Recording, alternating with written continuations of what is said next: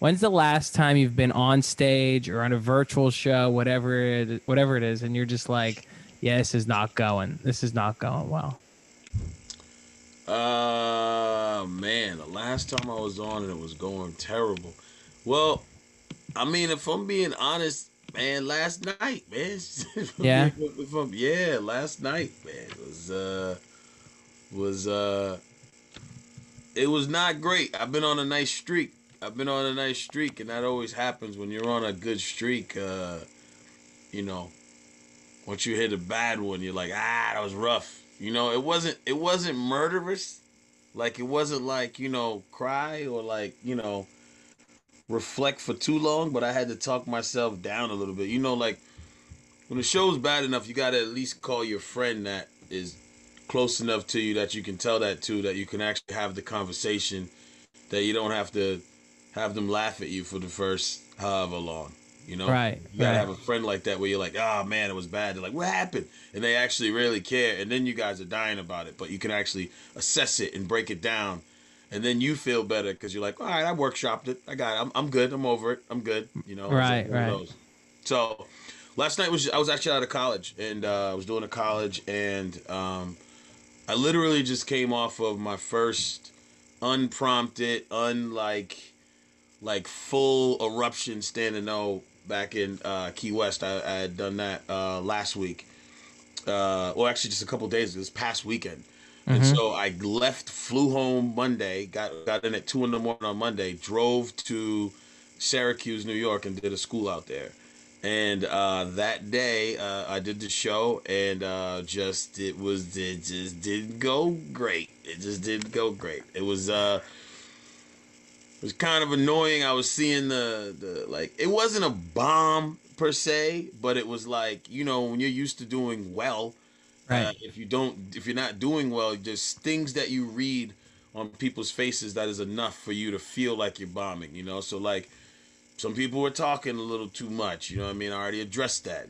Some people were talking to each other very loudly, a different pocket of people. I addressed that. And then they kind of continued. And then the advisor is there. And it's senior weekend. And the advisor, the guy, that's running the room, the guy in charge of everybody, he's just like pacing, like can't wait to get out of there and go home type of thing. So he's on this side of the room. He's on that side of the room. I'm looking at him. He's pacing. He's pacing. It was kind of just like, oh man, like, man, sit down, man, and chill out so I could focus on what I'm doing here. And Right. but I can see the annoyance in his movements, and it was bothering me. His mannerisms. I'm performing, and his mannerisms in the back of the room are bothering me. His like this thing, you know what I mean? I'm like, I'm like, stop. Just leave the room. That's what I'm feeling. Yeah, exactly. Right. Like I can see you, I can see him. Yeah. All of his motions were bothering me, and I just kept going, and but like, there's a time when you're still going when it's almost like ugh, like I had that feeling of like this is like whatever. I was like annoyed a little bit, Right. and then and then you hit another laugh or something, but then it's like right back into it again. I see people look at me like, they're looking at me, and then I see them like, like when I look at them, they go, and then when I turn away, like as I'm turning away, they're like back in their phones like this. Right. You know Right. what I mean? Right. And whenever I come back, they're like, they're back looking at me, smiling, and like, oh, you're not even listening, Yeah. And again, it's Right. not everybody, and it's not one person either. It was like, out of 100 people in there, 20 of them were disengaged, and it was a pain. Yeah. They're breaking into small groups and talking, and at the same time, in their defense, see, you always break it down to yourself after, like what happened. But in their Right. defense, they had already been sitting there for an hour watching another comedian. Then they got supposed to be another, because the other comedian went a little long. He was supposed to go like 30 minutes or 45 minutes, whatever. He went an hour. Fine. Then I go up and I'm supposed to do like 45 minutes, 50 minutes, whatever. I go long. I go in the bad situation. I still go an hour 20. Just so at one point there was a kid sitting up front and he's like moving like this. Like, what's wrong, man?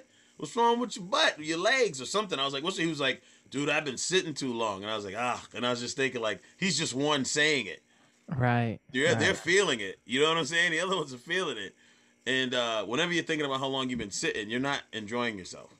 You know? Yeah, it's like a long car ride. You're like, get me out of here. You know, Yeah. like no matter what song comes on the radio, it's not like I'm happy to be here. You want to go. You want to get out. Yeah, you've already made that decision that you're ready to go. But if you're playing tons of good music before you get to that decision, it's awesome. It's Yeah. once you've made that decision, then the song doesn't matter. Yeah, Because you've exactly. already recognized the butt feeling. You've already recognized, like, I'm done. So even your favorite song, you're like, I don't want to hear that right now. I can't enjoy it like the way I want to. Yes, It's exactly. over. Right. Yeah. Oh, it's such like the universe of comedy and like the comedy gods, the cosmic aspect of this is so funny because it's like it really is the most humbling, equalizing thing where you can have shows like that you have in Key West and do the, probably the same material for the most part. You tweak a Mm, couple things and it's completely different reactions, yeah. and you're like, what is going on here? Yeah. Like, in no other line of work do people get this varying of results on the same product. It would be you would quit your job. If you worked in a restaurant and you made a burger one night and people were like flipping out, they're like, "This is the best burger ever," and then the next day people were like, "We can't even eat this. We don't want this." Right. We don't want this anymore. And I Yeah. mean, and I'll be in all honesty, working in Key West, I'm doing like club type situation. Right. Going to the college, I'm doing a college set. But it's I know how to work a college. I've done many colleges, and so they haven't went like this. This was Yeah. based on the elements, based on me keeping them there an hour and 20 minutes. They were done. I could have really been done at 45. It's sometimes people think, I don't think other people don't realize this, but like sometimes, you know, if you're doing bad, we know a lot of people bail early, right? You could bail Mhm. early. You're like, oh, I'm supposed to do 30 minutes and I did 15. It was so bad, right? I Right. feel like that happens early on more than later. I feel like later, the longer you've been doing stand up, I feel like when you're doing bad, sometimes you kind of just get in it and you're digging in and you're trying to change things and you're trying to find that high that you're used to, and you'll go way longer as opposed to running away from it. Now Right. you're still gonna feel shitty after, but you're mining for it. You're still mining for it, but you're not as afraid to mine for it as opposed to early on. You're like, oh no, I gotta run, egg on my face, I gotta get out of Yeah. here. So Right. I should have stopped at 45. I do an hour and 20. That's just dumb. That was dumb on my part. I was doing good enough at 45. I was doing well. I would have left it and been like, well, that felt short. It just felt like I didn't look at my time or nothing. Of course, the guy's mannerisms were pissed off in the back of the room. I'm going 30 over when he's ready to go home. He's been with these kids all day. He told me they had events all day. This dude's like, oh my God, can this last comic get off so I can go home? I just want to be Right. away from the school now. And I'm like, so tell me something.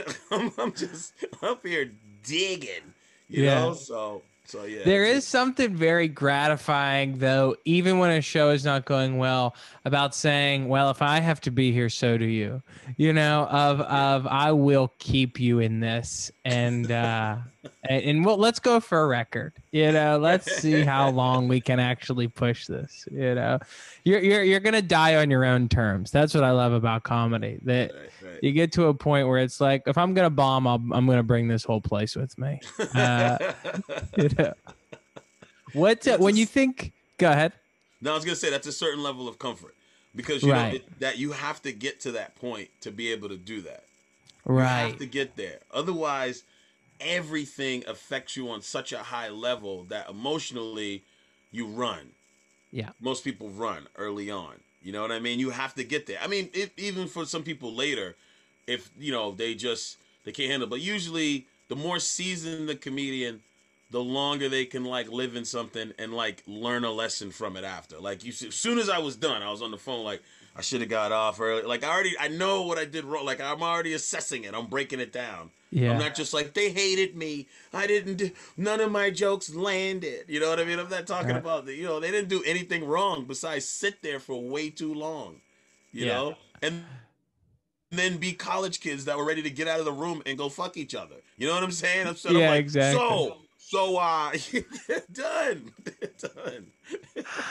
It's such when you think about a college audience, it's like the worst mix of people where it's like people that have that they're distracted, they're young enough to be distracted by their phones, and they're old enough at the right age to where they are powered by sex. They're only driven by sex.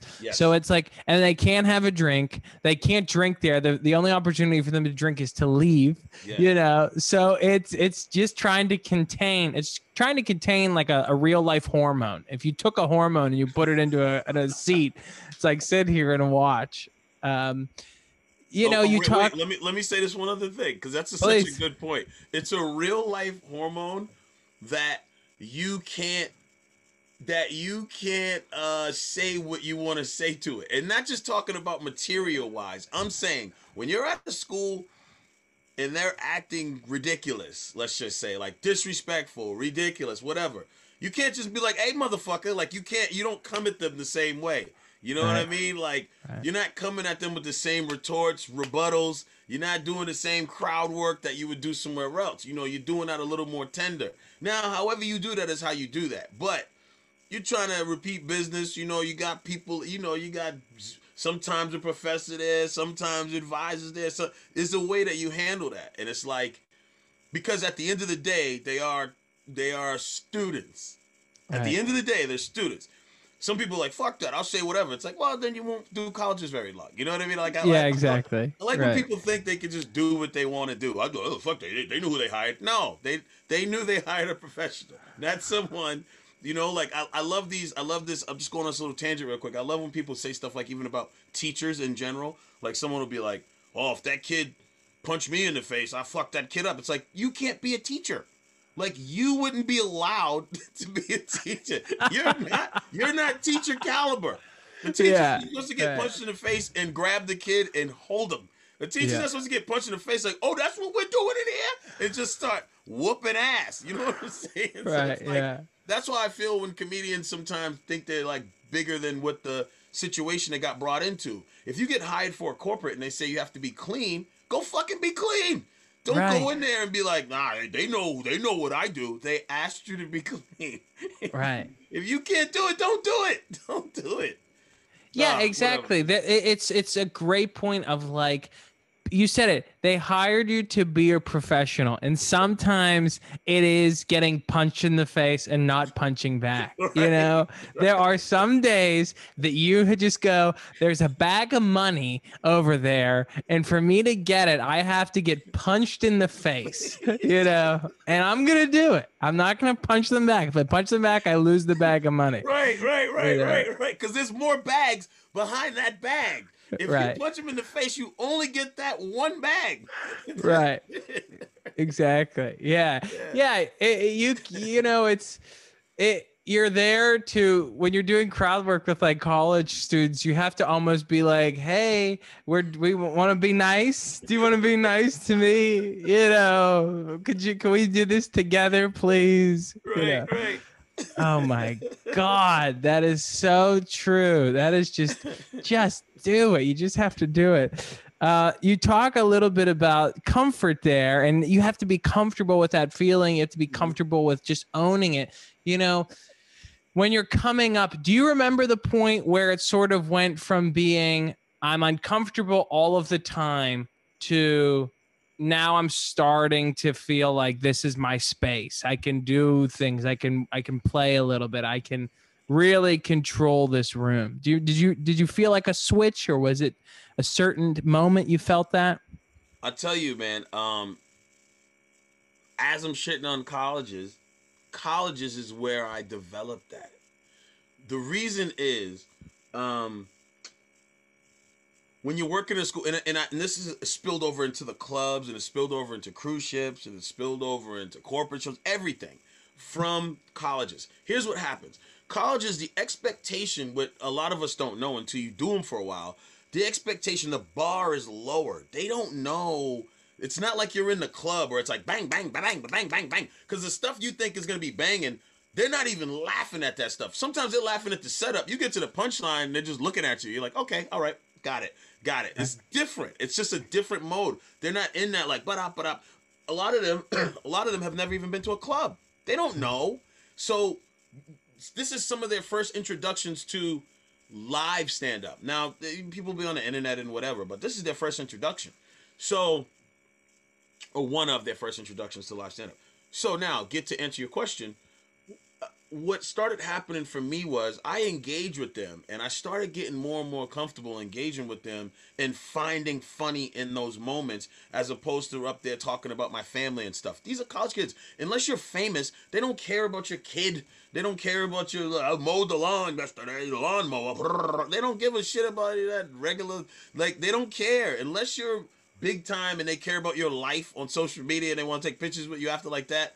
They don't care about that shit. So to me, I learned how to just relate to them without just talking about college stuff. Like when I was in college, instead of just doing that the whole time, that's in my back pocket when I need it. I'm like, you know what I used to do, right? That's in there. But I had to figure out another way to fill this time. Like, what am I going to do? So I started engaging with them more. And I started finding funny in their responses. And I started basically just doing crowd work, but really doing like getting into it and like listening crowd work, like good crowd, like actually responding, not like whatever they say. I'm going to say yellow and green. You know what I mean? Like I'm clearly listening and I'm getting into it. And it started to develop a level of comfort where I'm doing whole shows and I might tell 2 bits and I'm filling the rest of the other 48 minutes or whatever, the other 40 minutes with me talking to them, and like we're all laughing though. It's not just like we're having a convo, but we're talking and laughing and the whole thing changed. My comfort started to change then. I was like, dang, I would leave the show and be like, I told one joke. Like I literally told one planned joke. Told a lot of jokes throughout the set, but one planned joke all of a sudden. And that's not my MO. Usually I'm pretty prepared. Mm-hmm. I'll go off the cuff in the clubs and whatever, but not to the degree where it's like, all right, I'm free. I'm free forming right now, But so what I started realizing was like, okay, I'm getting a little bit more comfortable. I just told one joke or two. I'd be talking to my friend after, and I'd be like, one of my boys, my boy Orlando, everybody has. I think the best way to grow is to have a comedy buddy. That's my comedy, but like my closest friend in comedy. We always bounce everything off each other. So I'm talking to him, and he's like, I'm like, yo, I did 2 jokes. I'm like, I did 1 joke. He's like, yo, you're going up there the whole time doing 1 joke. I'm like, yeah, and the rest of the time I'm finding the jokes in the thing. It's so here's the weird part about that. If I think about that going in, it's very taxing. I can't do it that way. Mm-hmm. I must be in it to do it. It's almost like when you're looking at, sometimes I don't enjoy looking at the clock. When they're like, yo, there's a countdown clock back here for you to do your time. I'm like, fuck that clock. I don't look at that clock until way later. Because if I start watching that clock and it's counting down, I'm like, damn, I got 43 more minutes. I only did 2 minutes so far. I'm staring at the clock. But like when you forget about the clock, all of a sudden you're like, oh shit, I got 11 minutes left. You don't even realize. It's like such a mind game. So going into that situation, I didn't realize when I'm going into those situations as far as like, I'm doing all this crowd work and all this other stuff. I don't like thinking about it like that. I always go in prepared. I'm still prepared. I got in my back pocket, whatever. And my mind is full of jokes, hour plus worth of whatever. But once I know I have that security, then I go and start saying whatever. And if I'm ever in a jam, it's like, well, here's something that I know is good. Well, here's something I know is good, And that method started developing comfort for me, if that makes sense. Yeah, that makes a lot of sense. It's so like Zen, for lack of a better term, of like being in the moment, being so present, because that's really what audiences want. They want you to be with them. They don't want to think that you wrote this material for the last 3 years. They don't want that.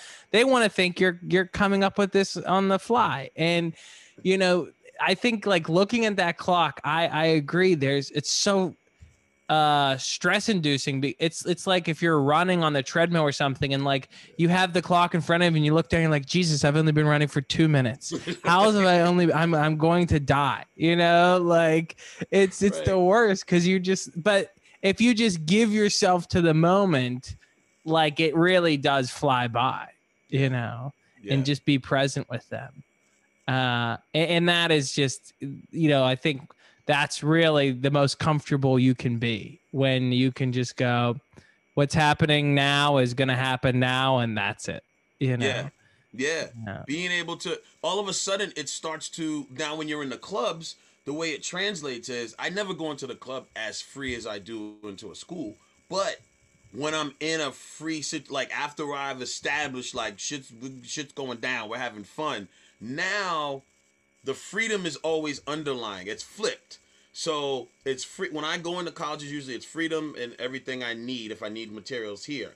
When I go into a club, it's like I'm ready to go and the freedom is all here. So whenever I want to reach and break it, I can. And then I just go back to whatever. I'll stay there for a while if the well is wet. It dries up. It's time to get back to work. You know what I mean? Right, So it's like I kind of right. just play with it, and then I just ebb and flow, being with them. And it's just fun. Yeah. It's more fun like that. So that kind of is, I would say. And so for a timeline of when that was a few years ago, I don't know, maybe 5 years ago, something like that, where it really started getting like that. Yeah. Yeah, I never was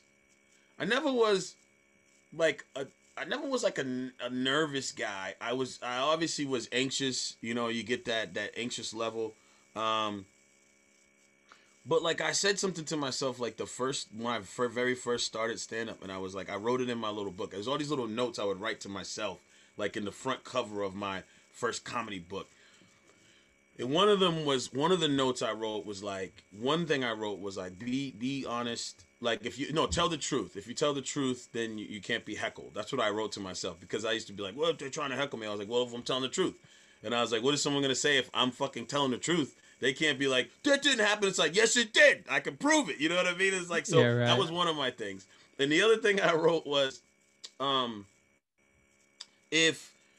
was it? I wrote, if you, what are we talking about? Hold on. Because we're talking about being heckled. And I wrote, as far as time goes, oh no, as far as getting up on stage goes. So this is why I wasn't so fearful, is because I was like, I have no option to leave. So I was like, there's no option to leave. So once I remove the option to leave from doing the show, like if I show up at a show and I remove the option of leaving, then what the fuck am I going to be nervous about? I have to do it. If I have to do it, then I'm only torturing myself to be like, oh no, I got to get on stage.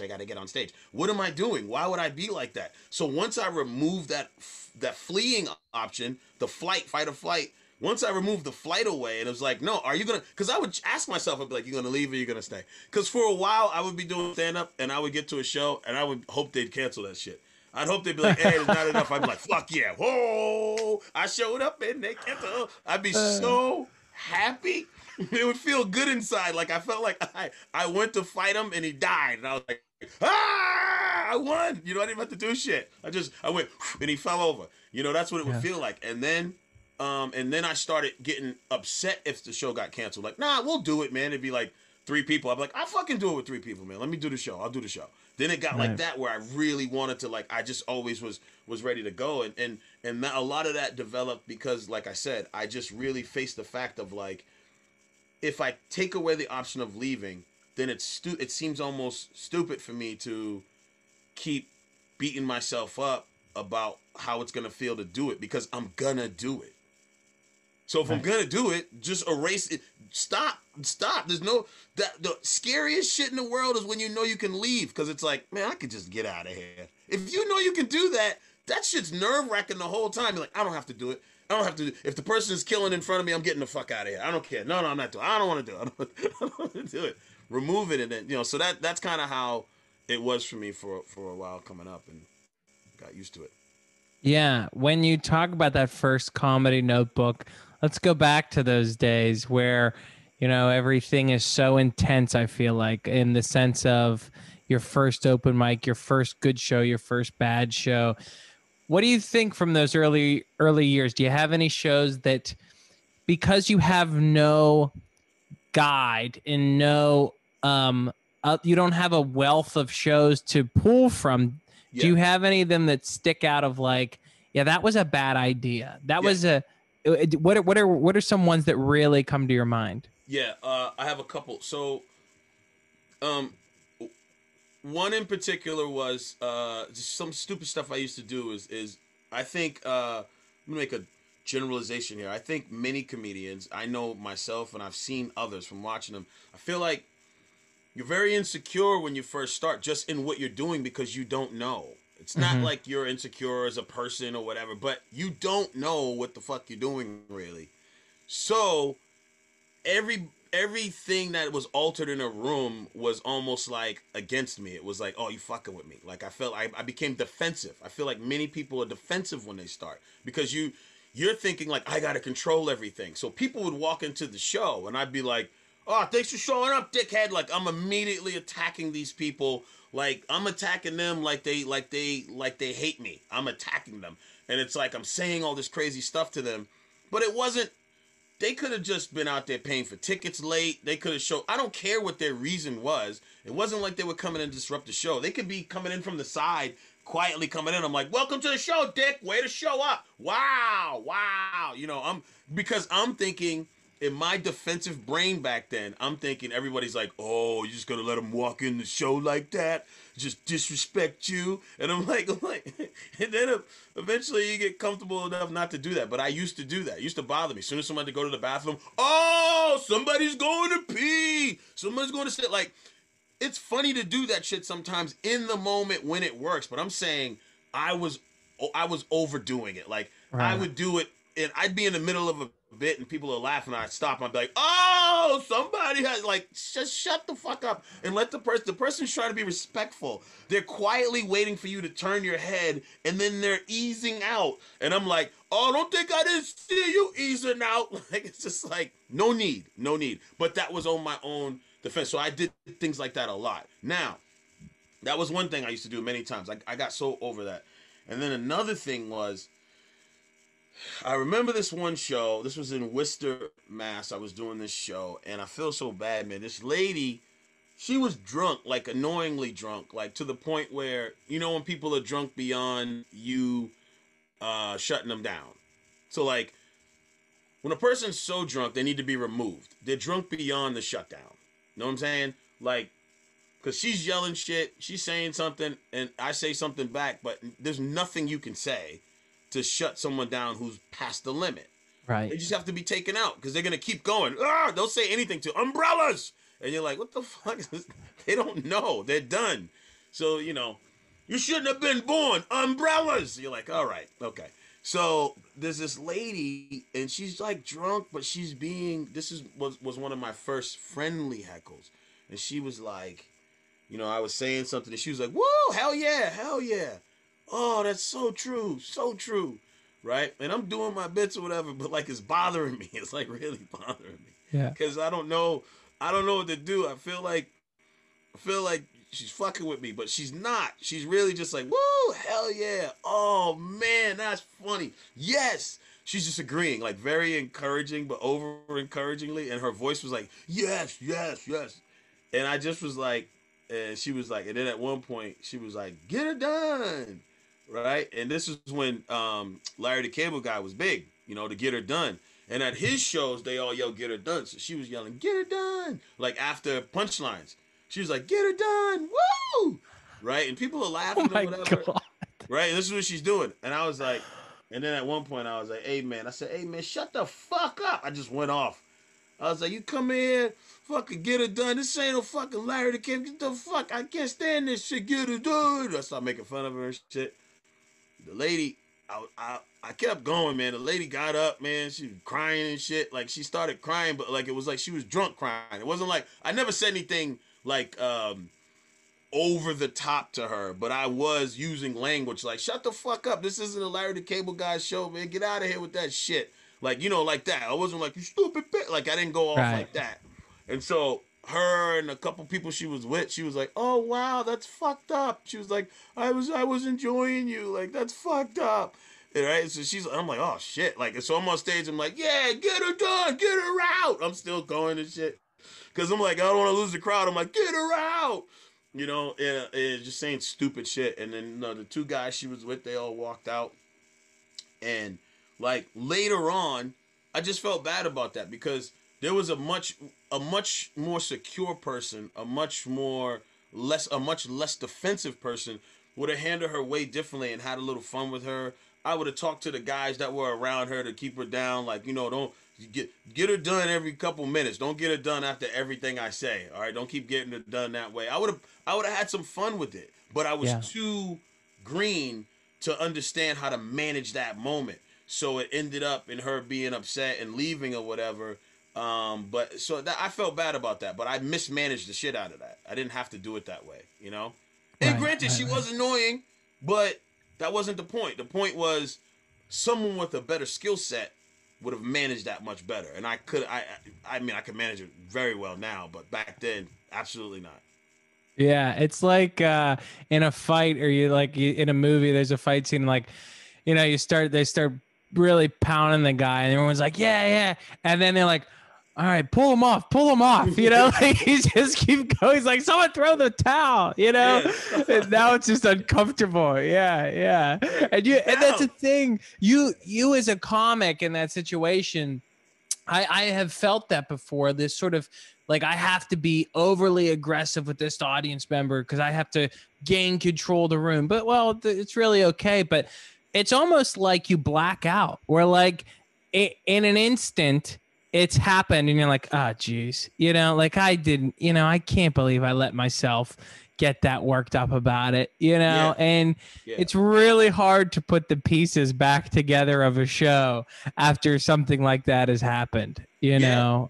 It's There's a hypercharged energy that you're feeling. It's almost like when a mob of people get together and one person's leading them. If people are like, "Go on and do it, Harry, do it," you're like, "Fuck, all right, I'll do it." Harry might not be that type of dude to do whatever that mob is telling him to do, but it's like the supercharged momentum of that. And so when you're in front of a crowd and you're feeling that energy, and then you're feeling those faces looking at you, and you have to, it takes a while to learn how to manage that, like, expectation that their eyes are feeding you. You have to yeah, learn how to manage that shit.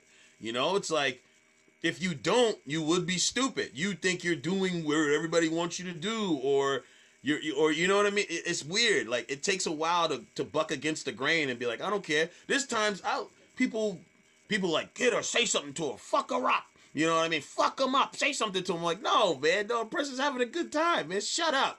But like, it takes comfort to get to a point to say that to someone. Like, right. I actually, you know, many times what people will say when they leave my show is they'll say, "Wow, those people that were talking, you handled that real well. Like, I didn't know what was gonna happen with that." Many times they'll say, "Oh, you handled that really well," because for the most part, if someone's not being an asshole, I'm not looking to go into this asshole confrontation for no reason. People are all out to have a good time. Mm-hmm. If it turns into that, it turns into that. But I'm trying by all costs not to, because that's no fun to heat it up to that degree.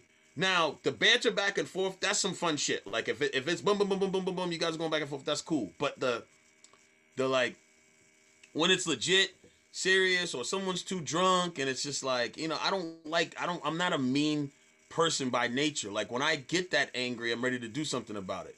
So usually anything I'm saying is very fun. Like, we're playing for real. Like, it's Right. almost like when you play fight with somebody you like, or when you're fighting with somebody you like, you don't hit them in the face. In the face is like, oh, we're fighting for real. Like, you know Yeah. what I mean? Right. But like, body shots and arms, that's all like, we're friends. Oh, your friend hits you in the chest or something. Your friend wouldn't just punch you in the lip, though. You'd be like, the fuck are you doing? But Yeah. like, your arm's fair game.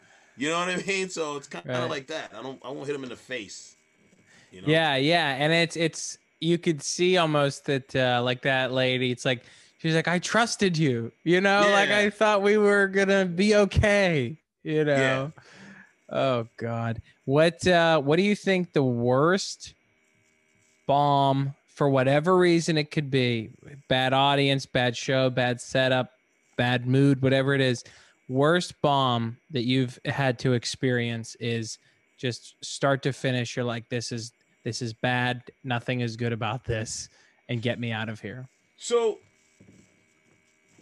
um, Colin, I'll be honest, man. I have some bad situations. I don't have many, like, just crickety crickety out moments that are just like they're just sitting there looking at me the whole time like shit. I mean, I have a couple of redeeming qualities for the most Yeah. part. I don't Right. have many. I'm not ashamed to say if I did. I don't have many of those, but I'll tell you some that impacted me Yeah. that kind of were hurtful.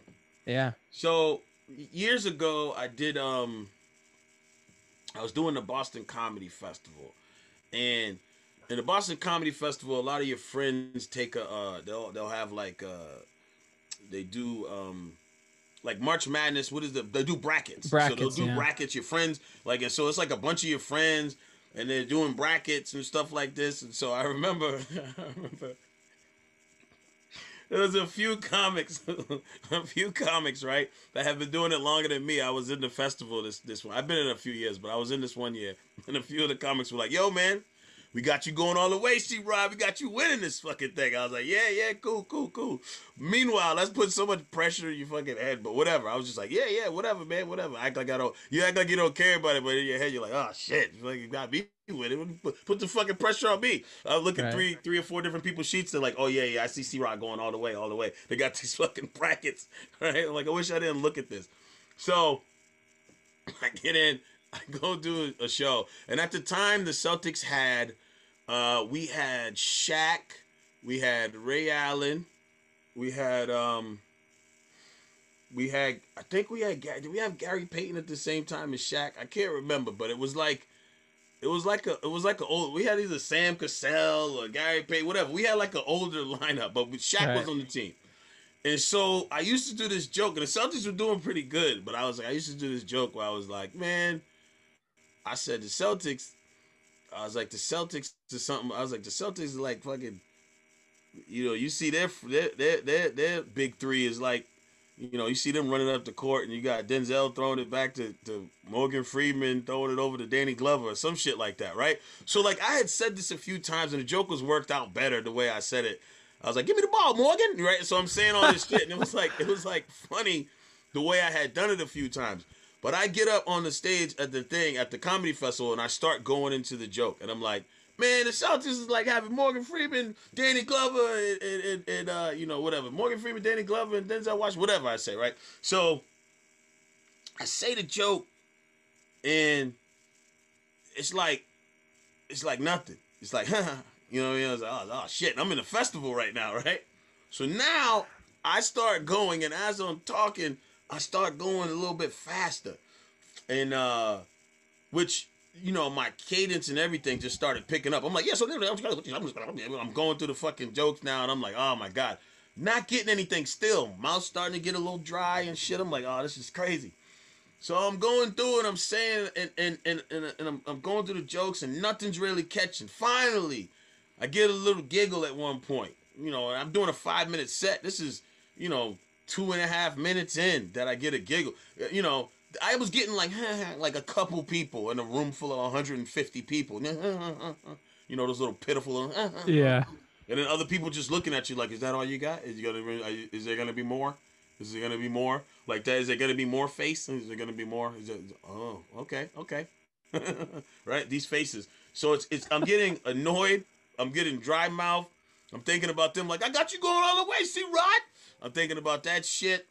Everything as I'm doing these jokes, and I was going fast, and then like I said, I got into rhythm way late because I got rattled by the first joke. I got into rhythm pretty late, and as I got into the rhythm, people started laughing, and I ended pretty good.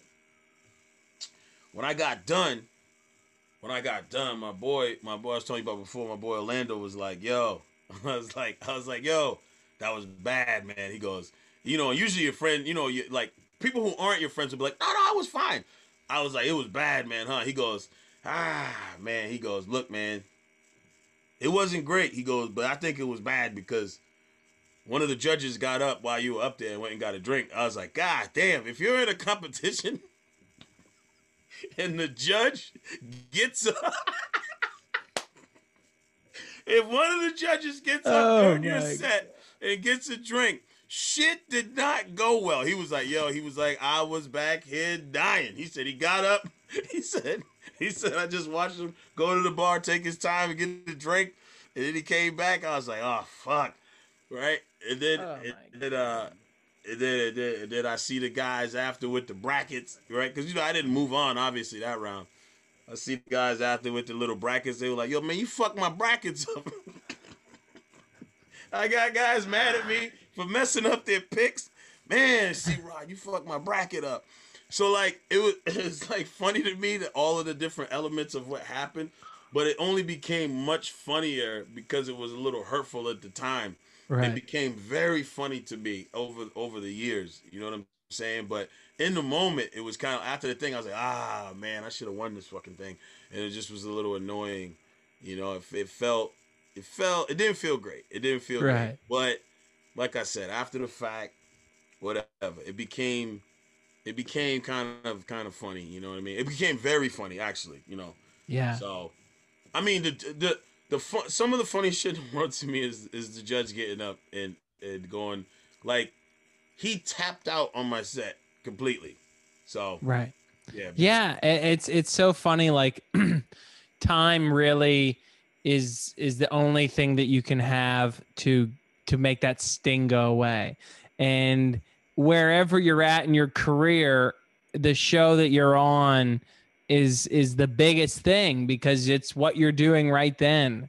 So right, when it doesn't go well, you're like, the biggest thing just didn't go well. right, And you think, oh, they're gonna, all these comics saw me, these judges saw me.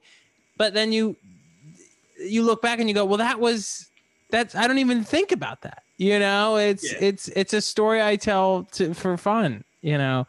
It's the only thing. You just have to just say, all right, I hate this right now, but in 6 weeks I'm gonna be telling this story to another comic and a bar show or an open mic, and they're gonna be like, they got up. It's Yeah. gonna be, it'll be killing.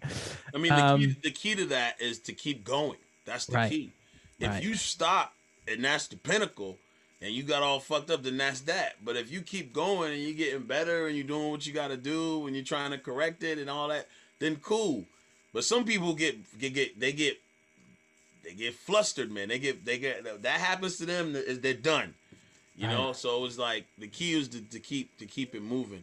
So I don't know that. Like I said, that didn't feel good at the time, but was hilarious soon after because there were other things going on. But yeah, like one big point that you said is that you know when you get egg on your face in front of your peers, your working peers, that's when you feel the shittiest more than the crowd. The crowd, you're like whatever, but when everybody's there, there's way more pressure on you in a situation where you got all the people like the comics watching you than the people. Way more pressure on you because you feel like you're in, I would imagine it's like that for anybody at any job. Like you have to take that shit out of your mind and just do what you're gonna do and not focus on any of them. They don't matter at the end of the day, but they do.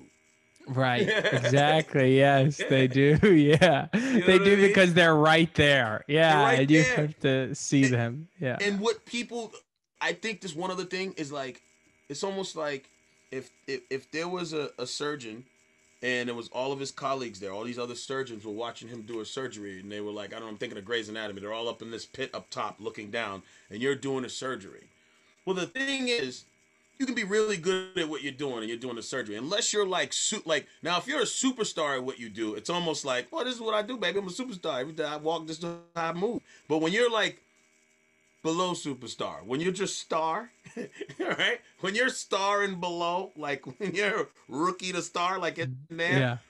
that shit is unbelievable because the reason I think it makes you feel so crazy is because those people are going to be talking about you and you want them to be talking about you positively as opposed to negatively. They're all up there like, oh, look at that shitty move.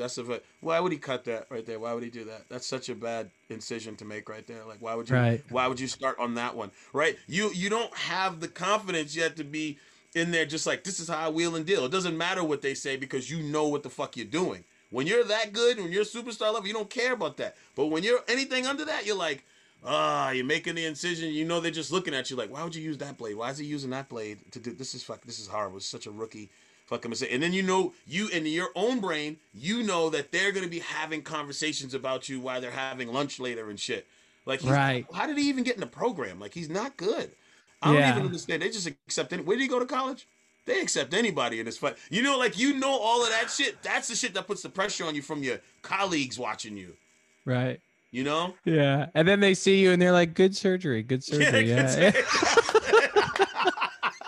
It was good. Yeah. Yeah. We'll see you at the late one. Yeah. Yeah. And the one who says good surgery, he wasn't even in there watching. Good surgery. Good surgery. Really liked your stuff. Yeah, it was really good. Let me know if you ever need someone to help you. Yeah. How did you get that surgery? How did you get that? Do you have the hospital's email? Yeah. Oh my God. Before we get out of here, I love to ask comics this question, my favorite question. What is the thing that you like to do after a bad show, weird crowd, whatever it is, just doesn't go right, that sort of picks you up or takes you out of that moment? Is there a food or a movie or a song or a person that you reach out to that you go, all right, I have to do this thing so I can come back from this? Yes.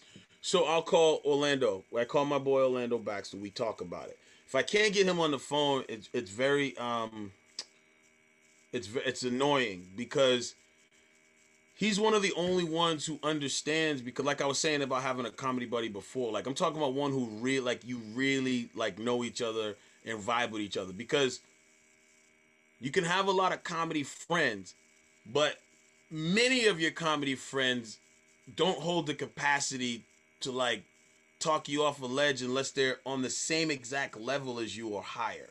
Right. If they're not doing the same things, they're annoyed that you're complaining about a gig that you had that they wish they had. So their responses to you are not very helpful. So you can't call everybody and be like, I just fucking finished doing that gig. And they're like, oh, man, it's all right, man. We got another one tomorrow. You'll be fine. And you're like, all right, man, I'll talk to you later. Like you can't process it with them the right way.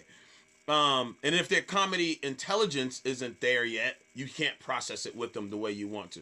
So being able to call him, or there's a couple of people I could call, but being able to call him is like, we just talk it down like I did last night. You know what I mean? We get on the phone, we laugh about it. It's like, what happened? Woo, I ate that shit last night, boy. You know, and then you go from there and you talk about it. Because he's the same person. And again, any comedian who hears this, you got to have somebody who actually... You grow so fast in comedy if you have somebody who actually, like, who you feel like is in your corner. Mm-hmm. Because then when you go to shows, even if you're gonna try, let's say you're like, oh, I'm gonna try all this new shit or whatever, right? If you go to a show and you don't feel like any level of support or any kind of whatever, sometimes it's harder to do these things that you want to do.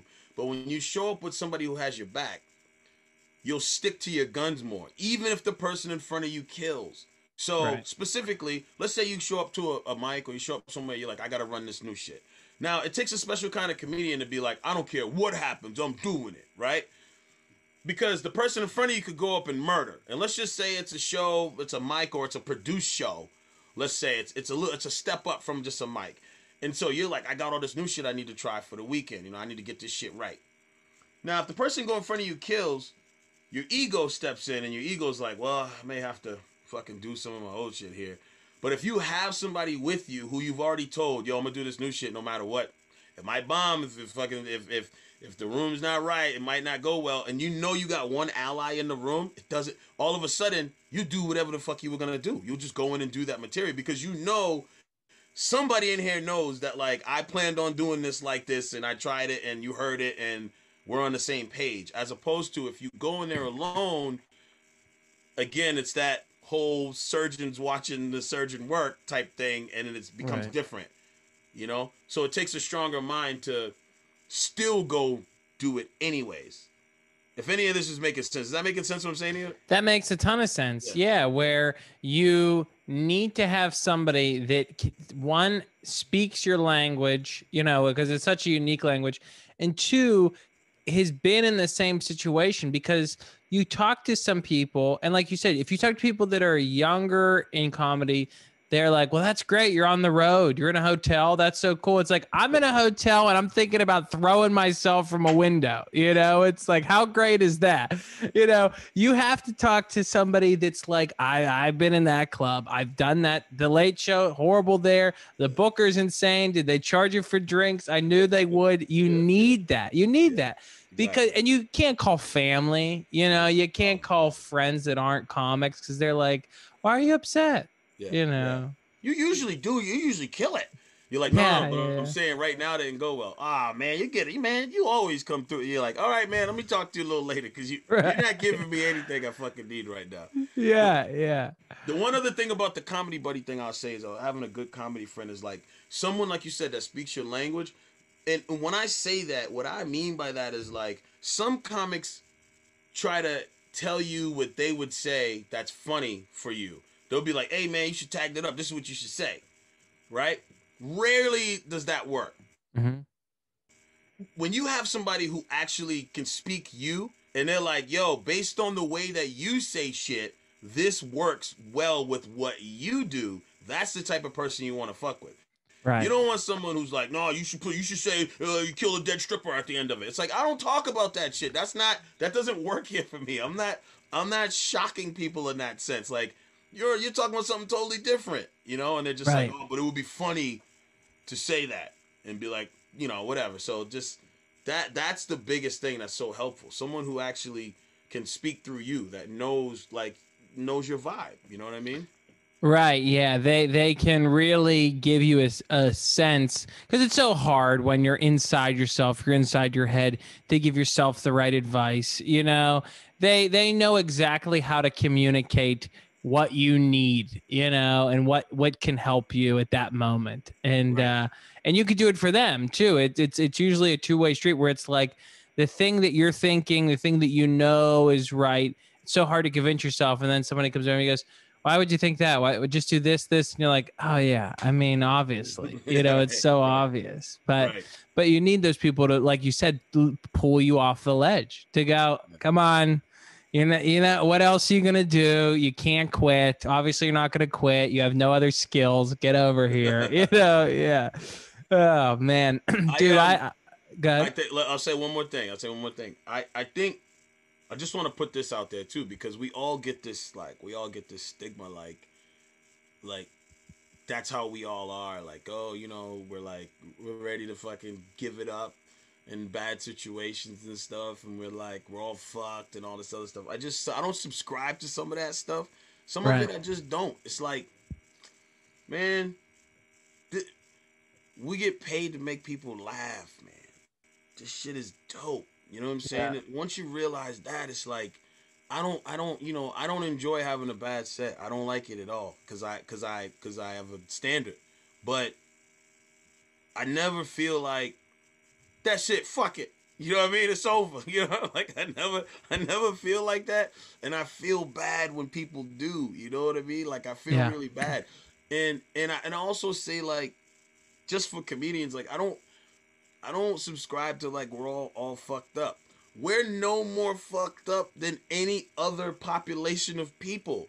Right. We're no more, I don't believe it. People think that we like walk with comedians are really sad clowns and they got all this shit. No, there are some who are super depressed, super anxious, super schizo and bipolar and everything else, right?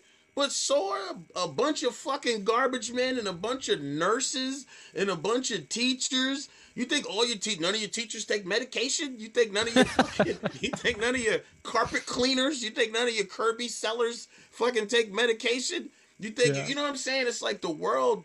You think none of your pilots? You think all the pilots are fine? Think all your police officers are good to go? None of them have anxiety? Get the fuck out of here. So it's like when I hear people say that about comedians, it's funny to me. It's almost to me, I look at it like almost like a superpower. We have all the same shit that the rest of the world has, but we have the ability to still poke fun at that and bring humor to people, and allow people to have all these fucking laughs on a grand stage. That's awesome. As opposed to people being like, oh, that dude's really fucked up inside. He lost his mom. Did you lose your mom, motherfucker? Yeah, right. Like, Yeah. what do you mean? What do you think? Like, I don't understand why, and I don't like when comedians just keep like pushing that on, like, oh, we really are fucked up. We're really fucked. You're no more fucked up than your fucking pharmacist that you went to go see. You're no more fucked up than them.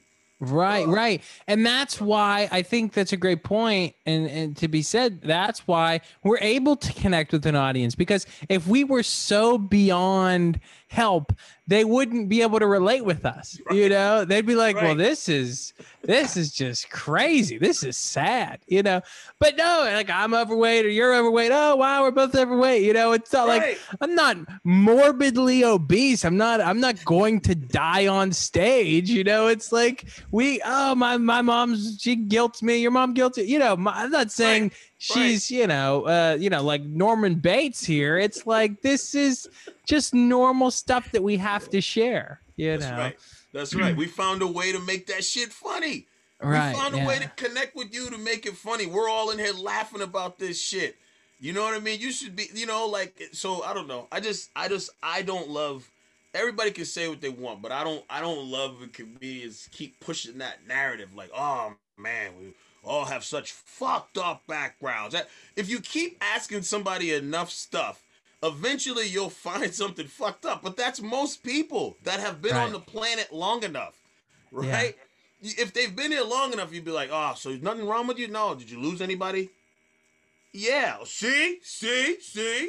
You're like, all right, man. Well, who didn't lose Right. somebody at some point in their life? No tragedy? Did you have any childhood friends die? See, that can fuck you up. That can fuck you up. It's like they're Yeah. looking for something. Did you have an alcoholic dad? See. Did your mom? They're looking, but it's like, poll people. Take 10 people that are non-comedians in a room and ask them all those same questions, and they'll be like, Right, exactly. Yeah. They just don't get to talk about it. You right. can't you can't you can't talk about this at H&R Block if you work there, you know. We have to talk about it, you know. Right. You wouldn't do your banking there if every day you came in and someone was like, "Man, my dad used to really wail on me. It was crazy." Like, you'd be like, "All right. I gotta open a different account." Yeah. Oh my God. Dude, this is Exactly. this is this is so fun. I really cannot thank you enough for doing this. I love this kind of stuff. Please tell people where they can find you, where they can see you, where they can hear you. Where are you going to be? Yeah, you guys can find me on Instagram at Corey Rods, CoreyRods, and on Facebook is Corey Rodrigues, and Corey with the E, Rodriguez with the S, and also just go to my website. You'll find all the dates there. CoreyRodriguez.com. Corey with the E, Rodriguez with the S. And this deck, when will this drop, Colin? Probably in the next 2 to 3 weeks. 2 to 3 weeks. Okay, so yeah, you guys go there and check out the calendar. If this goes out to people when you see this in Boston, I'll be at Laugh Boston on June 19th and 20th, or June 18th and 19th, whatever that weekend is. There, let me pull up the calendar here. Let's Oh check this yeah, out. that's the 18th and 19th, I Yeah, think. June 18th and 19th, I'll be there. Yeah, so check out the calendar. There's a ton of dates. I'm not going to go through the whole list of dates. You guys want to see me, make sure you go to CoreyRodriguez.com, and I look forward to seeing you at a show. Right on. Well, thank you very much for doing this, man. I had a great time. Thank you, brother. Appreciate it.